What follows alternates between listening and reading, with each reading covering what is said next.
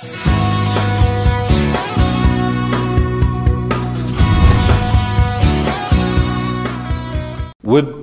የሀገሬ ህዝቦች የተከበራችሁ የፖለቲካ ፓርቲዎች ሲቪክ ማህበራትና የሀገር ሽማግሌዎች ክቡራትና ክቡራን ባለፉት ጥቂት ወራት በመላው ዓለም ተሰራጭቶ በሀገራችን ኢትዮጵያም ልዩ ልዩ ሀገራዊ እንቅስቃሴዎችን ባስተጓጎለው የኮሮና ወረርሽኝ ምክንያት ወቅቱን የሚመጥኑ ተግባራት በየአቅጣጫው ሲከወኑ መቆየታቸው ይታወቃል። ውሳኔ ከሚሹ ጉዳዮች መካከል ስድስተኛው ሀገራዊ ምርጫን የተመለከተው አጀንዳ አንዱና ዋነኛው ሲሆን ወራትን በፈጀ ሂደት ውስጥ አልፎ ከውሳኔ ላይ ደርሷል። እንደሚታወቀው ህገ መንግስታችን ምርጫ በየ5 ዓመቱ መደረግ እንዳለበት ደንግጓል። በሌላ በኩል ወረርሽኙ ምርጫውን ለማካሄድ የሚያስችሉ የዝግጅት ስራዎችን አስተጓጉሏል። ለዚህ ሁኔታ መፍትሄ ለመስጠት ህገ መንግስታዊ አካሄድ ተከትሎ የፌዴሬሽን ምክር ቤት የቀረበለትን የህገ መንግስት ትርጉም ጥያቄ ተመልክቶ ምላሽ ሰጥቷል። ጉዳዩን የመመልከት ስልጣን ያለው ይህ ምክር ቤት ምርጫውን ያራዘመው ወረርሽኝ ተገቶ ቀጣይ ምርጫ እስኪካሄድ ድረስ ሁሉም የፌደራልና የክልል ምክር ቤቶች ስራቸውን እንዲቀጥሉና ከ9 እስከ 12 ወራት ባለ ጊዜ ውስጥ ምርጫ እንዲካሄድ ወስኗል። ለገጠመን ህገ መንግስታዊ ጥያቄ ምላሽ ለመስጠት ያሉንን ተቋማት ያሉንን ህግጋትና ያሉንን ባለሙያዎች በአግባቡ እንድንጠቀም ከዚህ ቀደም ባልታየ መልኩ በር የከፈተ ሂደት ሲሆን የሀገራችን ዲሞክራሲ ራሱን በራሱ ያጎለበተ ለመሄድ የሚችል መሆኑን በግልጽ አመላክቷል። ይህ ክስተት የወቅቱን ፈተና ለማለፍ ከማገዝ ባለፈ ነገሩን በትክክል ካጤን ነው አጋጣሚው እንደ ሀገር ዲሞክራሲን ለመለማመድ እንድንችል አንድ እርምጃ ወደፊት የገፋን ትልቅ እድል ነው ማለት ይቻላል። የኮሮና ወረርሽኝ በአሁኑ ሰዓት የማያስጨንቀው ሀገር የለም። በኢትዮጵያም አደጋው እየሰፋ መጥቷል። በየጊዜው የሚመጡት መረጃዎች እንደሚያሳዩት ከሆነ በኮሮና የሚጠቁትና የሚሞቱት ዜጎቻችን ቁጥር ከጊዜ ወደ ጊዜ እየጨመረ መጥቷል። በተለይም በመጪው ክረምት ቁጥሩ ከዚህ የበለጠ ሊያሻቅብ እንደሚችል ይገመታል። እንደሚታወቀው በሽታው የተወሰኑ አካባቢዎችን ለይቶ ወይም ጥቂት ሰዎችን ብቻ መርጦ የሚያጠቃ አይደለም። ለሁላችንም የመጣ እያንዳንዳችንን ሊያጠቃ የሚችል አደገኛ ወረርሽኝ ነው። ፈተናው የመጣው ለሁላችንም እንደመሆኑ መጠን መዋጋት የሚገባንም በጋራና በሁሉም አቅጣጫ መሆን ይገባዋል። በአንድ ግንባር ተዋግተን ኮሮናን እናሸንፋለን ማለት ዘበት ነው። ቢያንስ በሶስት ግንባሮች ሙሉ አቅማችን አሟጠን መታገል ይጠበቅብናል። አንደኛ በጤናው ዘርፍ የጀመርናቸውን እንቅስቃሴዎች አጠናክረን በመቀጠል የበሽታውን መስፋፋት እንዲቀንስ ከማድረግ በተጨማሪ ታማሚዎች እንዲያገግሙ ማስቻል ይኖርብናል። ሁለተኛ በኢኮኖሚው ዘርፍ የተጋረጠብንን አደጋ በመቀነስ ወረርሽኙ በፈጠረው ዓለም አቀፋዊ ስጋት ምክንያት ኢኮኖሚያዊ እንቅስቃሴዎች በመቀዛቀዛቸው ምጣኔ ሀብታችን ላይ ከፍተኛ ጫና እንዳይፈጥርብን ከበፊቱ በተለየ ልዩ ልዩ ዘዴዎችን ቀይሰን በመንቀሳቀስ ሀገራዊ ፕሮጀክቶችን በማጠናቀቅ እድገታችንን ማስቀጠል ይኖርብናል። ሶስተኛ ከታሪክ እንደምንማረው ከወረርሽኝ በኋላ ረሃብ የመከሰት እድሉ ከፍተኛ ነው። ከዚህ በተጨማሪ በወረርሽኙ ዓለም አቀፋዊ ምክንያት ከውጭ የሚመጡ የምግብ ድጋፎች ሊቀዛቀዙ በውጭ ምንዛሬ እጥረት ምክንያትም የምግብ ግዢዎች ሊቀንሱ ይችላሉ። ስለሆነም ወረርሽኙ የአርሶና አርብቶ አደሮቻችንን አቅም በማዳከም የምግብ ምርቶች ላይ ማሽቆልቆል እንዳያጋጥመን ምን መደረግ እንዳለበት ስልቶች መንደፍ ያስፈልጋል። ለአርሶና አርብቶ አደሮቻችን አስፈላጊውን ድጋፍ ለመስጠት የተለየ ትኩረት ሰጥተው ምርታማነታቸውን እንዲጨምሩ ለማስቻል ከወዲሁ እገዛዎች መደረግ ይኖርባቸዋል። ከነዚህ ጉዳዮች አኳያ የፌዴሬሽን ምክር ቤት ሰሞኑን ያሳለፈው ውሳኔ በአንጻራዊነት ትኩረታችንን ለብዙዎች ችግሮቻችን እምብርት ወደ ሆነው ወደ ኮሮና እንድናደርግ ያግዛል። ማንኛውም ሀገራዊ ነገር የሚደረገው ለህዝብ ነው። ህዝብ ሳይኖር ለህዝብ የሚደረግ ነገር ደግሞ አይኖርም።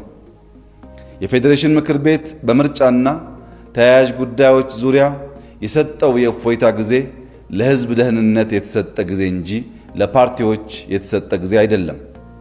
ውሳኔው ያስፈልገው ለህዝቡ ደህንነት እንጂ ለመንግስት አይደለም። ምርጫውን ማራዘም ያስፈልገው ለምርጫ ሲባሉ በሚከናወኑ ኩነቶች ምክንያት የሚፈጠር አደጋን ለመቀነስ ነው። በኢትዮጵያ ውስጥ ዴሞክራሲ እንዲያበብና ሀገራዊ መግባባት ተጠናክሮ እንዲቀጥል ገዢው ፓርቲ በቀጣይ ጊዜያት በዋና ዋና ሀገራዊ ጉዳዮች ዙሪያ ከፖለቲካ ፓርቲዎች ጋር በውይይትና በምክክር መስራቱን ይቀጥላል። ምንም እንኳ በተለያዩ ጉዳዮች ዙሪያ የሚኖረን አመለካከት አንድ አይነት ባይሆንም ያለችን ሀገር ግን አንድ ናት። ለአንዲቱ ሀገራችን ስንል በሰከነ በሰለጠነና ነገን አርቆ በሚያይ በሳል ስሜት ውይይትና ምክክር ማድረጋችንን አናቋርጥም። በተለይም የሀገራችንን መጻኢ ዕድሎች በሚወስኑ ዋና ዋና ጉዳዮች ዙሪያ የጋራ መግባባት ላይ እየደረስን ነገሮችን ማስተካከል ይጠበቅብናል። አሁን የትኛውም ተግባር ለአንድ የተወሰነ አካል ተጠቅልሎ የሚሰጥበት ወቅት አይደለም። ኮሮና በኢኮኖሚው ዘርፍ ላይ እያሳደረ ያለውን ጫና የመቀነስ ኃላፊነት የሁላችንም ይሆናል። የሥራ ፈጠራን መደገፍ፣ አዳዲስ የልማት ዕድሎችን መጠቀም፣ ግብርናችን ከዚህ በፊት ባልተጓዘባቸው መንገዶች ሄዶ ምርትና ምርታማነትን እንዲጨምር ማስቻል፣ አምራች ኢንዱስትሪው ከውጭ የሚመጡ ሸቀጦችን ሊቀንስ በሚችልበት መንገድ አቅሙን አሟጦ እንዲያመርት መደገፍ፣ አማራጭ የፋይናንስ ምንጮችን ማፈላለግ የእያንዳንዳችን የቤት ሥራ በመሆኑ በሐሳብ በስትራቴጂና በልዩ ልዩ መንገዶች የየበኩላችንን ማበርከት ይጠበቅብናል። ይህ ጉዳይ ሀገርን እንደ ሀገር ህዝብንም እንደ ህዝብ ለማኖር የሚሰራ ሀገራዊ ሥራ በመሆኑ ሁሉም የፖለቲካ ኃይሎች ሊሰሩበት የሚገባ ሀገሪቱን ከፈተና የሚያወጣ መንገድ መሆኑ በሁላችንም ግንዛቤ ሊወሰድ ይገባል። አሁን ዳር ቆሞ የመመልከቻና ጣት የመጠቋቋሚያ ጊዜ ላይ ባለመሆናችን የጋራ ክንዳችንን አጠናክረን መፍትሄ መፈለግ ይኖርብናል። ከዚህ ጎን ለጎን መጪውን ምርጫ ነፃ፣ ዴሞክራሲያዊ፣ ሰላማዊና ተአማኒ ለማድረግ በጋራ በቂ ዝግጅት እያደረግን እንቆያለን።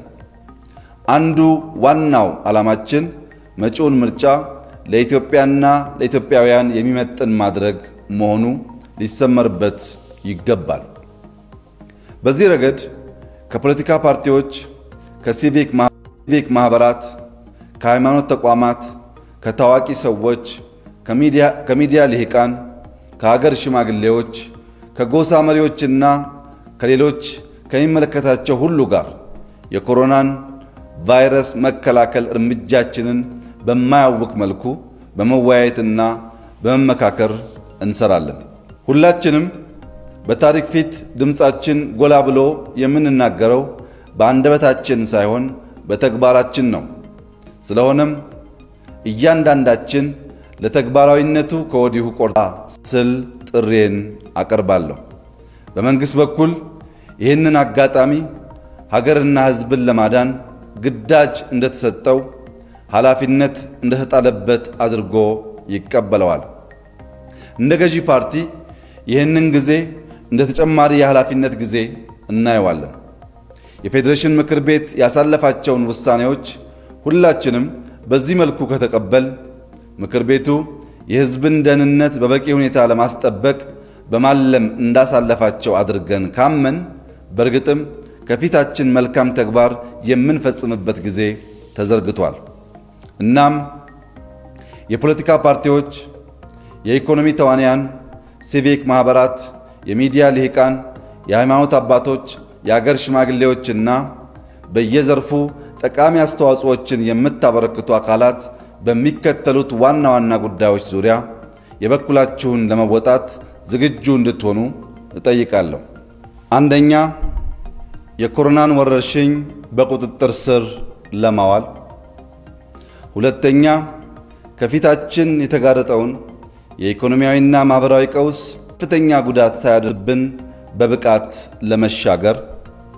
ሶስተኛ፣ ሊደቀንብን በሚችል እንደ ረሃብና የምግብ ምርት እጥረት የሚያስከትላቸውን አደጋዎች እና ከሉዓላዊነት ጋር የተገናኙ ጥቃቶችን በቁርጠኝነት ለመመከት። አራተኛ፣ ቀጣዩን ምርጫ ሰላማዊ፣ ዴሞክራሲያዊ፣ ነፃና ተአማኒ ለማድረግ በጋራ እንድንሰራ ጥሪዬን አቀርባለሁ። ኢትዮጵያ በልጆቿ ጥረት ታፍራና ተከብራ ለዘላለም ትኑር። ፈጣሪ ኢትዮጵያና ህዝቦቿን ይባርክ ያሻግራትም። አመሰግናለሁ።